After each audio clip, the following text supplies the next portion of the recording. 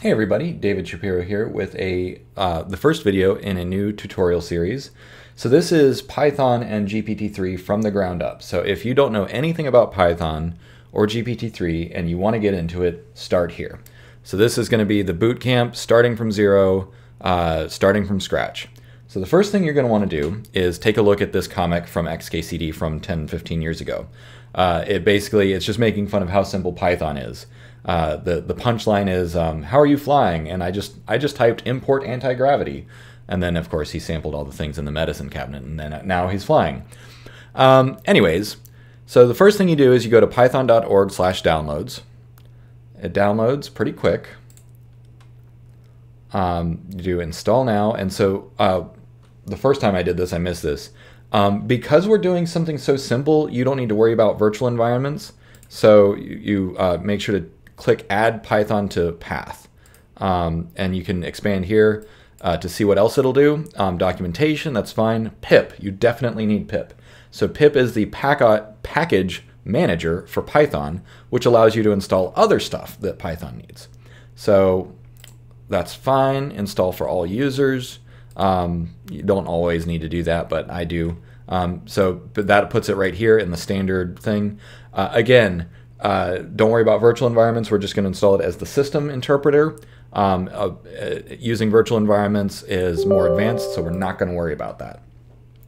So there you go. I actually uninstalled Python entirely just to show like going from scratch. So this is Python 3.10. That's the latest and greatest. It's the same process probably forever. It's been the same for all of 3.x. It didn't used to come with pip. You used to have to install that separately. So the fact that they include that now is nice. Let me close my console. So once this is done, it'll add Python to the there we go. Okay, so Python -- version 3.10.5. There we go. So pip install pip -- upgrade. So you can do this. It's recommended that that's the first thing that you do, and because it upgrades your package manager. So the command here is pip. So that's the Python package manager. Install pip. So you're telling it to install something that's already there. And then the -- upgrade tells you to upgrade. Now the very next thing you're going to want to do is install OpenAI. If you want to use GPT-3, this is the module or the package that you can use, and all you got to do is copy that to clipboard, and you do Control Paste or Shift Insert for a command line. Pip install OpenAI, and this is most of the way there. So it'll run all the dependencies, and unless your system is weird or something, you shouldn't get any errors here. This is pretty straightforward. And if you already have OpenAI installed, then you can just add that -- upgrade, and away it goes.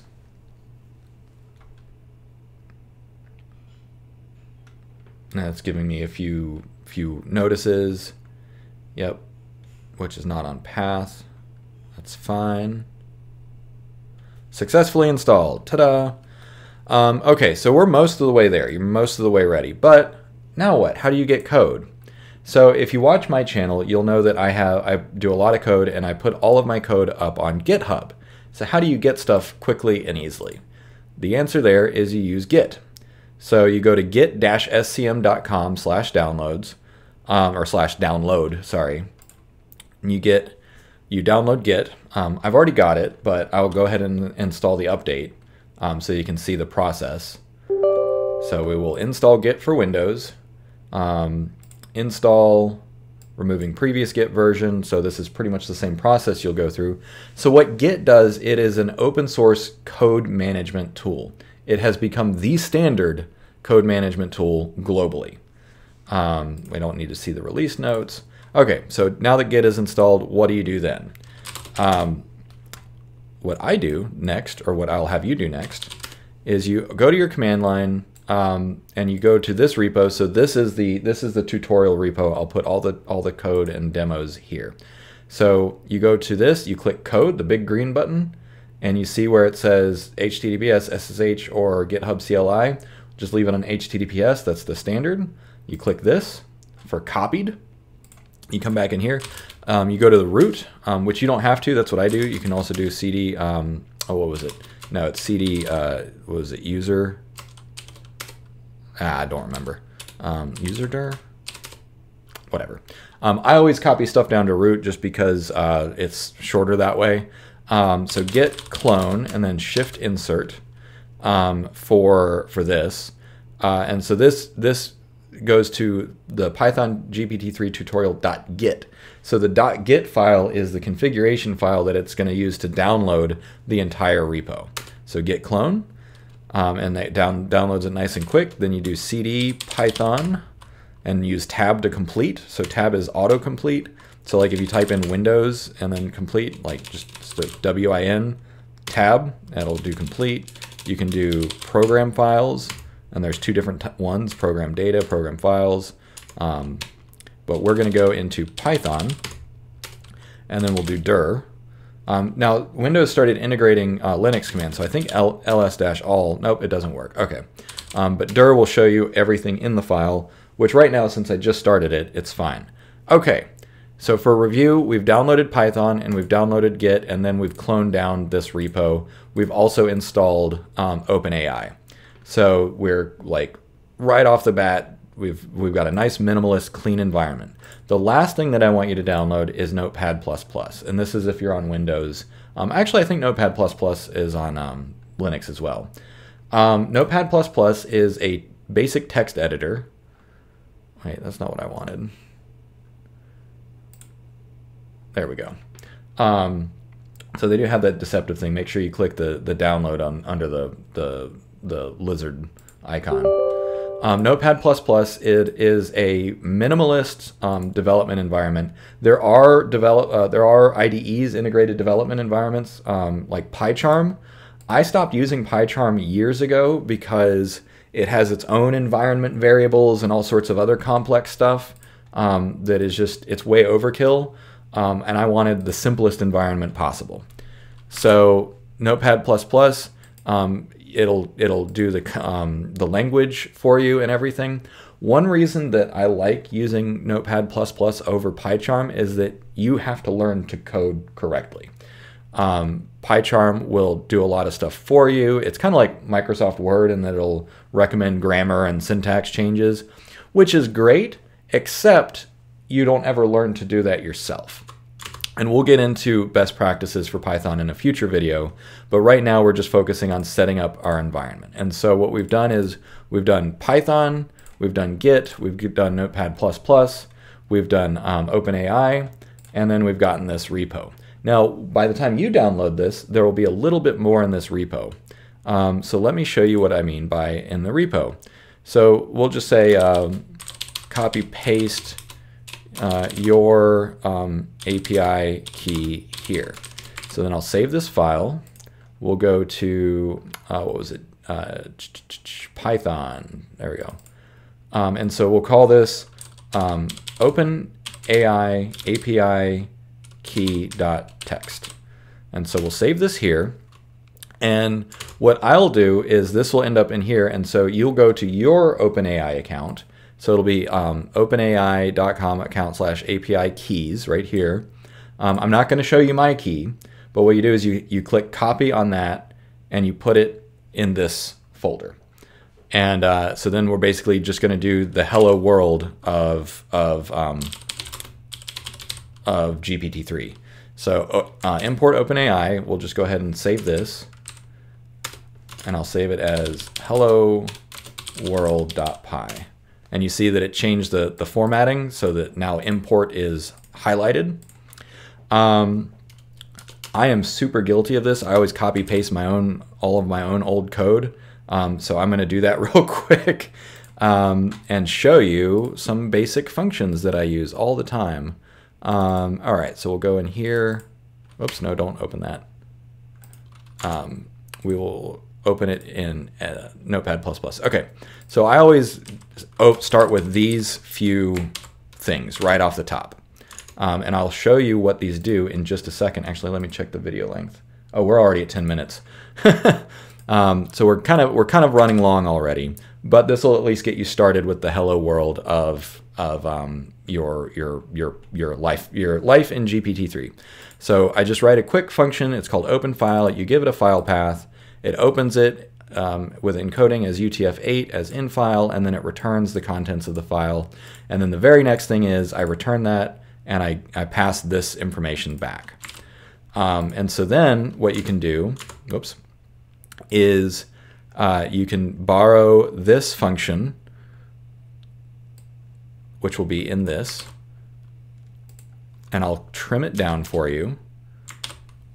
And you'll know that it works though, because I'll have you call this, and you'll actually get a prompt, or you'll get a response. What I'm going to do is I'm going to simplify it a little bit, because if it blows up, I want you to do some troubleshooting on your own. And then we'll remove the while loop, and we'll remove the except part, and we'll pull that back. Whoops. Okay. So what this function does, the first one, super simple. It just opens a file, reads it, and sends it back. The second thing, what we did is we set our API key to the contents of this, which you'll need to update. Important note, don't ever commit your API key to a repo, because then someone else might see it one day. That should be local only. We will simplify this. So this is the stop. We'll get into what all of these things do later. But yeah, so what this will do is it will just send back a completion. And so then we'll say if name equals main,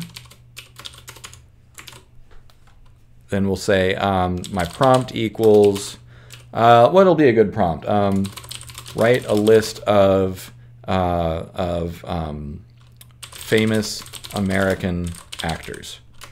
Okay, so that'll be our prompt. Then response will be equals GPT-3 completion, and we'll pass the prompt in, and then we'll print the response. Now, I'm not going to run this, because your homework is you've got to run this yourself, which means you've got to get all this cloned, downloaded, and put in your API key here. And we'll call that a day. So just as a quick review, here's what we've done. We looked at our XKCD comic from many years ago. We downloaded Python. We downloaded Git. We downloaded Notepad++. We installed OpenAI, which allows us to talk to GPT-3. And then we cloned down this tutorial repo. And then I showed you how to get your API key. So what you'll do is you'll just click that copy button, come in here to OpenAI key, OpenAI API key.txt, and copy paste it in here. Make sure there's no spaces or anything. It'll just be the first line, and that's it. And then what you do, and this is going to bomb, in order to test it, you type in Python hello world, and it's not going to work, except finally, oh, whoops. See, this is why you test your code, kids. What did I miss? Oh, I forgot to remove the try. There we go. Ta-da! Okay, now it works. It would be really unfortunate if I sent you code that didn't actually work. Okay, now this will still bomb because the API key is invalid. So let me show you what'll happen. So it'll say hello world. It'll say, hey, something didn't work. You know, OpenAI. Yep. So here's the error right here. OpenAI error authentication, incorrect API key provided. It did not like my API key. So you need to fix that. That is your very first homework. So then to save your work, or to save my work, I'll do git add dot. So then I do, that adds all files. So then I do git stat. No, git status, sorry. So there's 2 new files to add. So then I'll do git commit am, and we'll do a deeper dive on git in the future. And we'll say initial commit, and then I'll do git push. And so what that does is it says, okay, I've looked at all the changes that I've made locally. I want to push it back up to the cloud. So what we'll do then is we'll go back up to Git, and I'll just do a quick refresh, and you'll see that those files are now here. And so these are the files that you're going to use to start learning Python and get your environment set up. Okay, I think that's it. Thanks for watching. Like and subscribe. Also consider supporting me on Patreon. I am just seeing where this goes. Also, I have a Discord server if you'd like to join to get some inside info, to discuss research topics, so on and so forth. That's about it. Thanks for watching. Catch you next time.